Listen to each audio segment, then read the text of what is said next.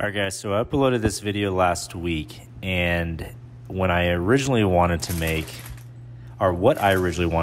was just an overgrown lawn mowing video that consisted of me utilizing battery-powered equipment. And I felt that that was the best way to showcase how effective this equipment could be. So what I did was I allowed my backyard, to grow for 3 months. Now, for some reason, I would have expected it to be a little bit overgrown, like a lot taller. Maybe it's just the grass or the soil or just the way my house is oriented, but it wasn't as tall as I thought it would be. I've mowed much more overgrown properties than this, and it was a good way to showcase, like I said, this equipment. But I honestly I don't think I would have done any more, like anything more overgrown. I think this was like a good comparison. It was a good test run for this equipment, so it worked out really well. So kind of a backstory to basically utilizing this equipment. Last year, I was invited to attend a steel event. I wasn't able to, but I was still on their quote-unquote ambassador program. I wouldn't even really call it that. But I had messaged them or emailed them, and I asked if I could borrow or demo battery-powered equipment. Now, when I received it from the distributor, it wasn't mailed to me. I met a representative in my local area, and he had equipment that went around. And I'm assuming that you don't even have to be on the ambassador program to actually request a demo. I think you can just email them. Don't quote me on that. I think you just email them and request it. But he brought it to me. Unfortunately, it didn't have a bag, so I wasn't able to bag anything, and I really didn't want to because that would have taken a little bit longer. But just be aware that if you were going to bag this type of grass, it probably would have taken you a significantly longer amount of time. And the equipment that I got, it was more of a homeowner-based equipment. It wasn't really like something that I would use if I had a commercial business or wanted to use it in a commercial business. So this was right now what I'm using is the Stihl FSA 90R. It's a battery-powered trimmer. I got a battery for each. And what I wanted to do, and I'll go over later, maybe in another video, the actual amount of work that you could do with one fully charged battery. So I charge these batteries up to 50%. And I had to replace them at least 2 to 3 times. I think in the video I only showed it twice. So right now what I'm doing is and this is the way I mow. Everybody mows differently. This is the way I mow. So I'm going around the whole perimeter of my yard with this trimmer. And as you can see, there's a huge weed. That thing just grew. I thought it was a tree. And I tried actually knocking it down, but I guess there wasn't enough power. And it wouldn't knock down, and it was pretty thick. So I ended up having to get pruners and cut it down and then dig the root out. So I go throughout the whole perimeter just because it's easier for me, because if I don't do that, then I'm having to come back. That's just the way I mow. So I go around the perimeter with the trimmer. And for what I've experienced, and people are like, why is he going up and down? Well, it's just the way that the length of the grass is. It's kind of like you're knocking it down, and you're also cutting it at the same time. So I'm going throughout the whole perimeter. And of course, I'm pretty sure at this moment I was like thinking in my head, I know I'm going to have viewers that are like, why isn't he wearing pants? Well, again, I wanted to do this video as if I'm a homeowner. I'm mowing my grass as an everyday homeowner, and I'm not a commercial business. Granted, I still have hearing protection, and if you can't notice, I have eye protection. Why? Because ever since I had a business, I've noticed that I enjoy protecting my ears and my eyes because that stuff goes everywhere. I also am not wearing a long sleeve, which I don't like wearing shorts, and I don't like wearing short sleeve, but I wanted to do this specifically for this video. I much rather enjoy wearing boots, longer boots that protect my ankles, just in case if there's snakes in the grass or anything else, or I get hit with the trimmer line. And it doesn't allow grass to get all over me. It's easily, I can blow it off with the blower, or I could just pat it down.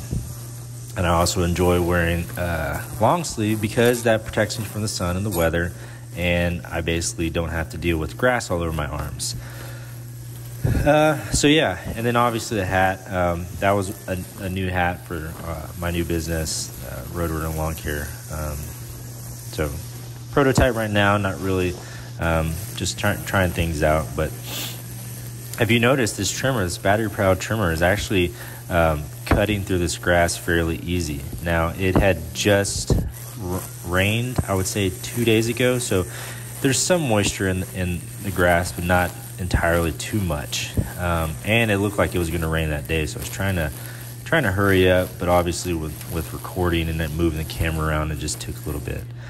The one thing I did not like about this trimmer is, if you notice in the front where the trimmer head is, it actually, I'm assuming that's where the motor is. So without the battery in, it's very, very front heavy. And once you put the battery in it, it kind of balances it out, but it's a lot of strain on that trimmer. All right, so this is the mower. It's the Steel RMA 510. It's a walk-behind battery-powered mower. Now, this is not a self-propelled. You actually have to push this. And by starting, you press that orange button that's by my right hand. You press that orange button first, and then you pull back on the lever, and that'll start it. It's fairly quiet. I'm used to the loud sound of a Wright mower or the Honda mower, but this is fairly quiet. Now, I still use hearing protection just because. And honestly, I enjoy the over-the-ear hearing protection because it protects grass from going in your ear. So I'll never use one that go in your ear. It's always going to be one that go over my ear, because anything that's flying about, it's just another source of protection. Now, this is on the highest setting. What I like about this mower is that lever back there, if you notice, by the back right wheel. That lever is a single lever, so you don't have to go to each tire or each wheel and adjust it. It does the whole deck. And I have it on the highest setting.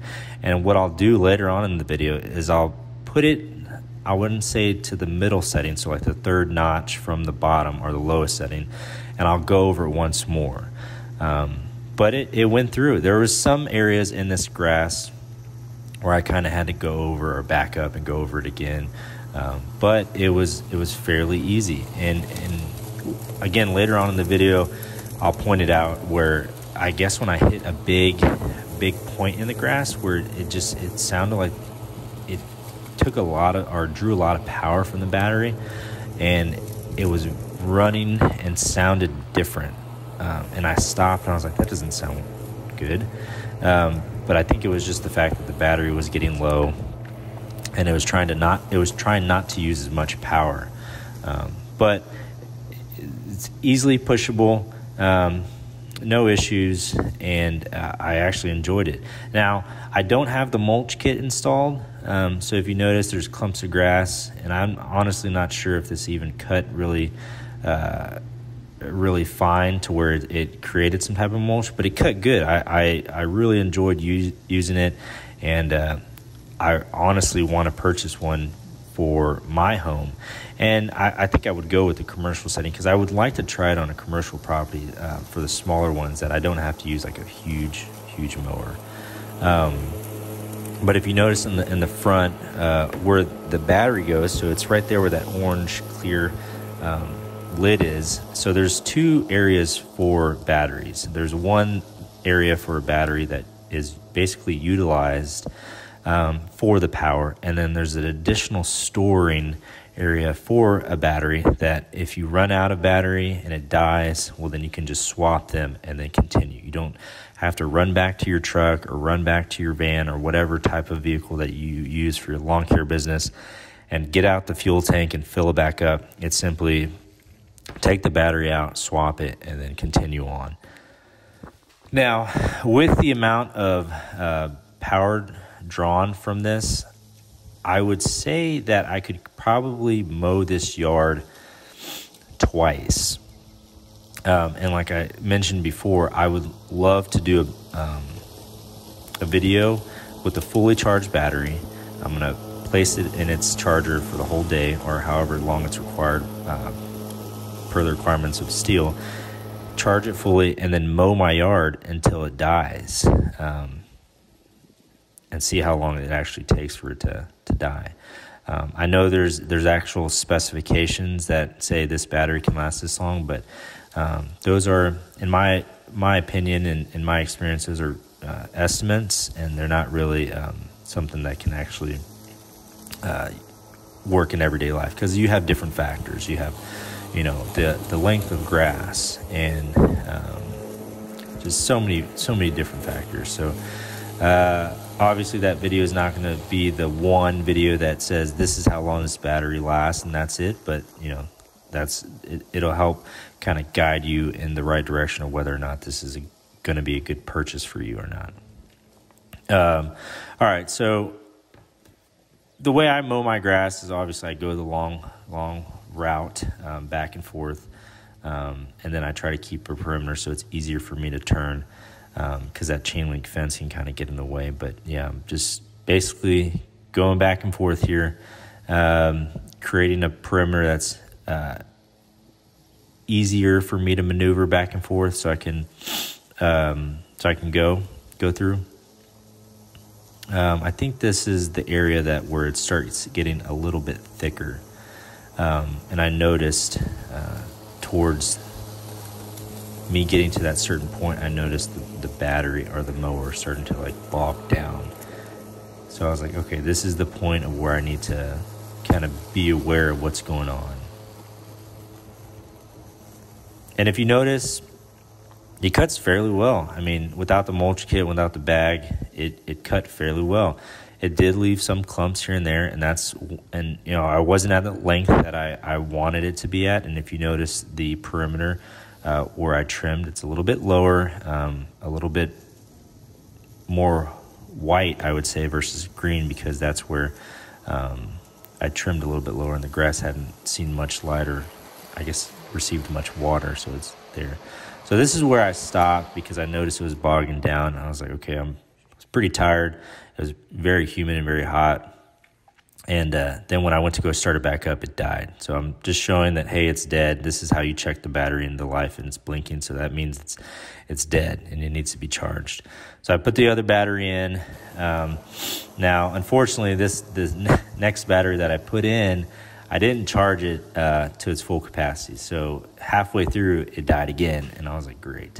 So I had to basically, at this point, I was already charging the one that I originally took out. I had to swap them back in and then finish.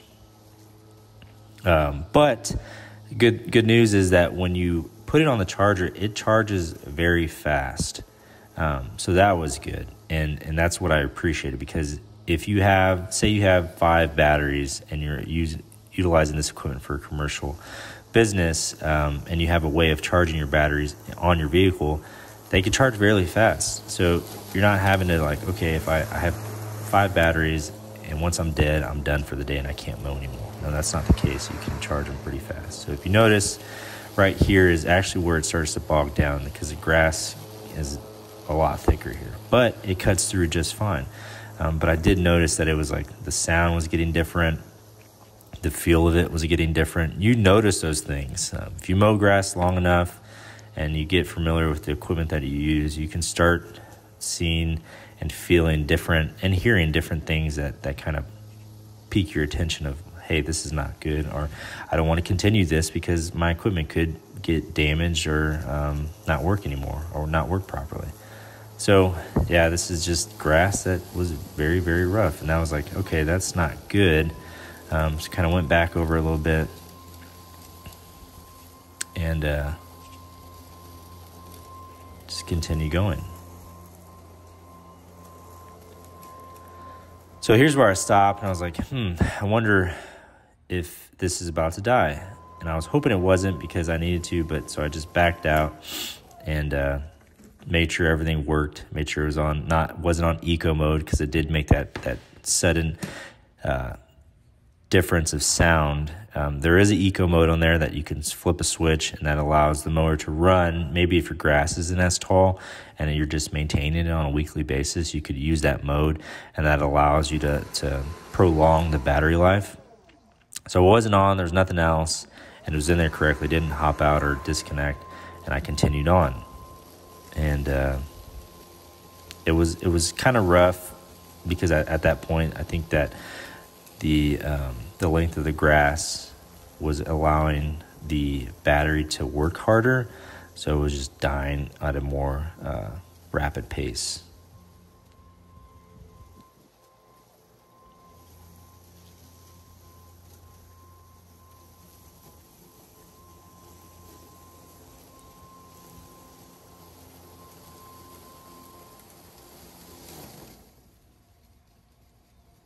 So that wasn't really anything that was responsible for the battery. It was just that this grass, for some reason, because it's in the shade and it's next to my home, and it gets a lot more water from rain, falling on the edge of the house. It's a lot more thick there. So I kind of had to lift the deck a little bit and cut it. And if you notice all the clumps that are kind of left, so some of that stuff is from the trimmer, some of that stuff is from the mower, a lot of grass, but it's very, it was very tall, so it left a lot of excess grass. Now, granted, if you're not that type of person that likes excess grass like that and you want to bag it, I'm sure this mower has a great bagging system. Unfortunately, I didn't have one, which is okay. I wasn't really wanting to bag this grass, like I mentioned, because it would have taken me forever. But I'm sure that if it's maintained and on a consistent basis, that bagger would have worked just fine.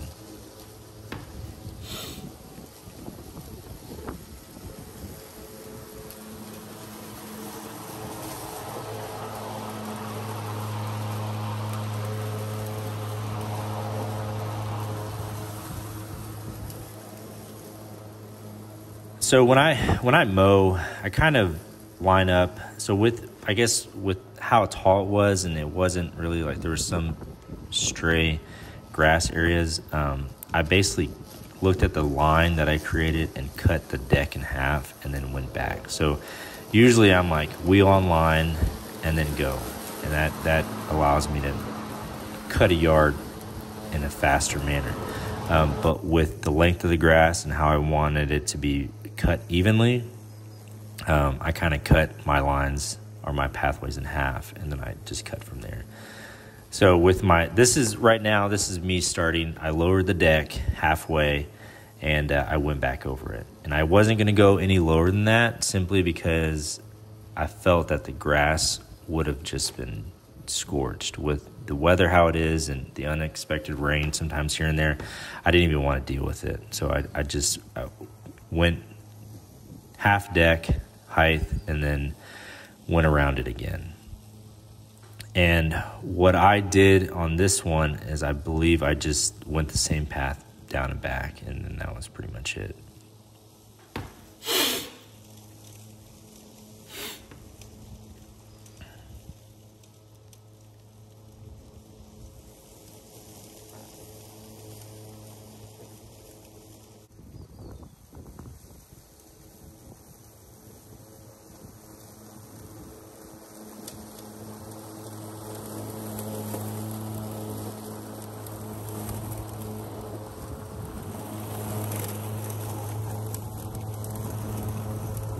And if you notice the difference of height from that single line that I just did compared to the other line that was previously there. And also, if you notice that there's that line, a clump of grass, that little lighter white line or lighter green, from the previous pass. So as I'm going over it, and this is exactly why I went over it again, simply because I didn't want those lines of grass there. I wanted it to mulch it even a little bit more. And maybe having the mulch kit installed would have allowed it to cut it better the initial time. But again, I didn't have that. But that's okay, because you don't always need that mulching kit. You could just go over it again. Yes, that creates a little bit more work, but if you're a commercial business, you should be proud of your work that you do, and you want people to see how well you do it. So you want to make sure that you're doing a good job, because your work is being seen by everybody that passes it. And if you have really bad, horrible work, then no one's going to want to hire you. And that's just the way it is. So I go over this back and forth again, and then after this is pretty much done, then I showcase what it looked like prior and what it looked like afterwards. But overgrown properties are becoming the next biggest trend right now on YouTube, which is very interesting. But in my opinion, would I ever mow overgrown properties again? Absolutely not. I don't think I would ever do it unless that individual is going to be one of my consistent customers. And I say that because there's such a big, strong liability by doing these types of properties that I would never do it. I mean, you could damage equipment, you could injure yourself, you could break something on the homeowner's property. It's just not even worth it. It's a lot of money, yes, but over time, it's not worth it. And if you're a reputable business, if you take pride in the work that you do, you're not just going to go out there and just mow any overgrown property, because you're going to be so filled with work with good, consistent clients that you're not going to have the time to go out and mow a single property. Now, there are individuals on YouTube and that go out there and mow properties like this, which is absolutely fine. But I personally think, this is my personal opinion, that they're spreading the wrong message to viewers. Yes, they're going out there and they're doing items, or they're doing jobs for free, which is good for the community. But they're not going into the background story of, hey, this is a liability. Or maybe they're not asking permission. I think we've seen that in some YouTubers' channels that say, hey, I just went and mowed a property. Okay, I'm going to pause on that story. I'm going to talk about what just happened right now. So it died. And this was the second battery. It died. And I'm a little upset right now just because I'm tired. It's hot, humid, which is fine. So I get the next battery. It's fully charged at this point. I'm like, sweet. Put it back in, and I just put the other battery back in, hold both of them, and then continue on. So from that amount of time when I first died to when I recharged it, it was good to go. And I was able to continue my job and mow with that. And it was pretty cool. I was quite amazed by how much it charged and how little of time it was. All right, so back to my opinion on overgrown properties. The biggest concern that I have with individuals that are uploading overgrown property videos is that they're not going into detail and the backstory of how they got there. So when you see individuals that are going on public property or going on private property and just mowing and just thinking that they're doing a good job, well, that's not always the case, because you see how big of a liability. And there's so much out there right now with cancel culture and lawsuits and everything else that you do not, as an individual, you do not want to put yourself in that situation. Even with a business, I wouldn't do it nowadays. People right now are extremely ungrateful for the littlest things, and I think there's so much legality right now with everything else. I wouldn't even risk it. I wouldn't even risk it for thousands of dollars and thousands of views on YouTube. It's just not worth it. And myself, the way I've seen it and the way I've been, I haven't even been on YouTube that long, but from what I've seen and experienced, it's just, I want to stick to my business, make sure that I'm experienced enough, that we have enough work, and that we're doing, and I say we, but it's mostly just me, that everything's taken care of, and I do a good job, and I focus all my attention to my customers and make sure they're happy, and that's it. So I don't think I would ever any longer record myself mowing a customer's property unless I had written agreements stating that I have their permission to be on their property and record.